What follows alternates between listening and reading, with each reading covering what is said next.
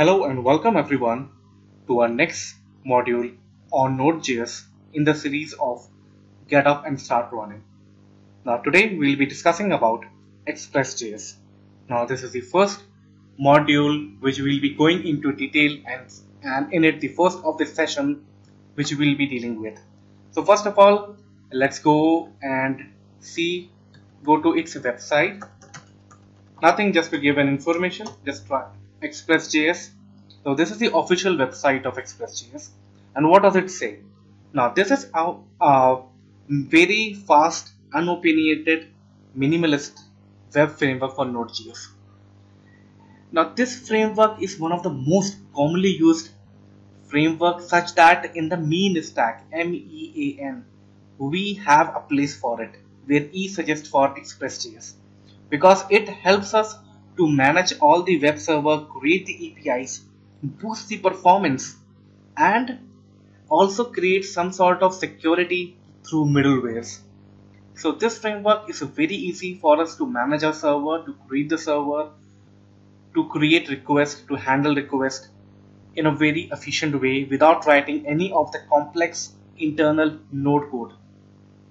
So let's begin using it and see what all can we do with a node code. We have already created a web server in a previous session. We'll continue from there. This was our code. What it did, we initialized an HTTP internal module. We created the server, told how it should handle the request, what to print at the response, what to send as a response, and at which port it should start listening. So it was listening at port number 3000, and as soon as it started listening, it printed the message server started at port number 3000. So we'll continue with it. What we'll do first of all, before beginning with Express in our application, that is making use of Express in our application, we'll first of all install it. So let's go to the command prompt and to the directory of your application. So we are in this code directory. Let's say what all files we have. We just have the server.js. Clear the screen. Now what we need to do is simply press npm install, as I have already told you all how to install any external package, and give the name of the package, which is Express. So it will download and install the latest version of this particular Express package. And then we have this command like --save. If we have a package.json file over here, this entry of dependent module will get added into that package.json. I highly recommend that whenever you are creating an actual application, even if you're in your local, you do an npm init to initialize the package.json on behalf for you, so that any package that you add after that makes an entry in package.json, and managing package becomes really easy for you. So we don't have package.json, so we don't do --save. We'll just do an install. So what it will do, it will contact the central repository npmjs.com. It will download the contents of Express, the latest version, and put it into the node_module of the root folder. See, these are all the things. These are all the dependent packages which Express itself is dependent upon those got installed. We'll create the screen. Now we are free to use Express in our application. So our application starting point is server.js. What we'll do, we'll create a variable, as we always do, to include a package. Say that we require this particular package. The name is Express. If we hadn't installed, it would have given error over here because it could not find Express in node_modules. So whenever we provide a module name over here, first it sees whether it's a internal module like HTTP or FS file system. If not, it will try to look under node_modules. So if it's not present, it will throw an error that Express is not present, but we have already installed, so it's present. And now what we'll do, we'll have a variable that will instantiate Express for our use. That's just one time thing. So we'll instantiate just like constructor calling Express. And now what we want to do is, while creating the server where we were passing what we want to pass as response, how to handle request, no need to do that. Just pass our app. So this is one of our clean code, and the rest remains same, that is to listen at port number 3000 and all. So this is one clean code of how we have done it. So simply now I want to create a first get request, and how to do that, we'll use our app and we'll do a get. So this is we want the root just like last time. Okay, so before doing it, let's try running it first, just one time, just to show is it working or not. Node server, and yes, it's running. Go to our browser and type localhost 3000. Now see, now Express is attached to it, so it will give some custom errors, like it cannot get root folder / because we haven't defined over there. What was happening earlier, it was just going on and on and on, searching was for any request to be handled and sent as a response. What we'll do, we'll create a get for root, and root is /, and we'll do a callback function. It will accept, as we had already shown, any request will be handled by res, req, res, request and response. What we want to do is, in earlier code we were saying res.write and then res.end. We were using two statements. Now those two have been combined into one over here, which is called send. That's it. Send hello express. That's it. Save it. Again restart the application. For the changes to take effect, go to the browser and refresh it.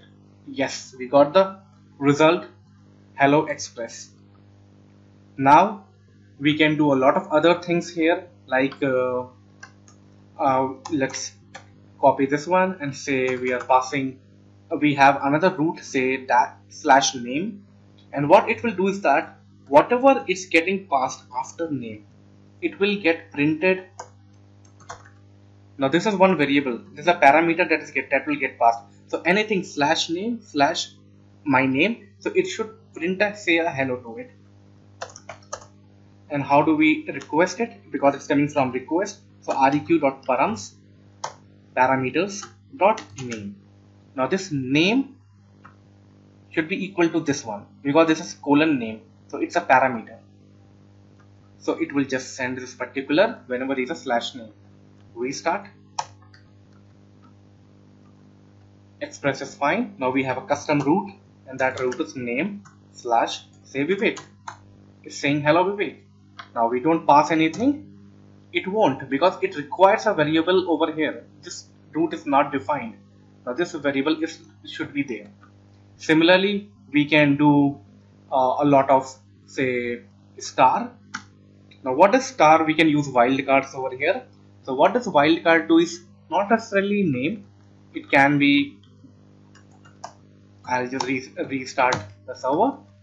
What it will do is that not only name, it can be anything, like say my name or any string that is succeeded by the last four letters as NAME. So it should print. Yes, it's working, and that's how it should. So this is how we create custom API endpoints, custom API routes through this. And while passing, we can also have it as a JSON, like this hello express over here. If we just delete it, hello express coming as a text over here. We want to send it as a JSON. Just it. That's it. JSON. Simple. We'll restart the server and we'll see hello express as a JSON value, that is within parentheses, within quotes. It can be a proper JSON value which you want to pass, so we have to frame that particular JSON, and then we can get it from a database, say a lot of values, and then finally response.json will send it back to the client. Now we can also have here a lot of custom, like say there is an admin page that you want others to check. So what you want to do, whenever there is an admin, it will send a status back.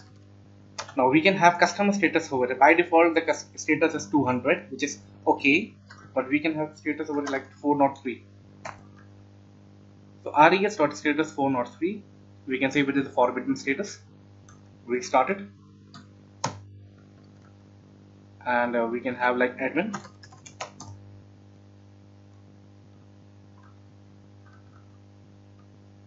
Oh, 1 minute. We need to have a send also over here. Just any blank send will be okay. Restart it. Okay, so access to localhost was denied. This is a forbidden authorization message. So we can do a lot of these things. A lot of these API endpoints gets these through app, and it becomes really easy for us to do it. To manage the endpoints, to manage the APIs, to get the values of APIs.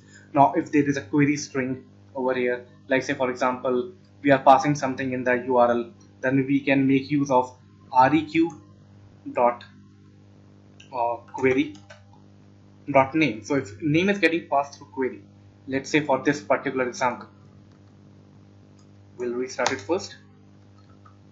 Now, what I'm doing is I'm passing name and I'm passing Vivek.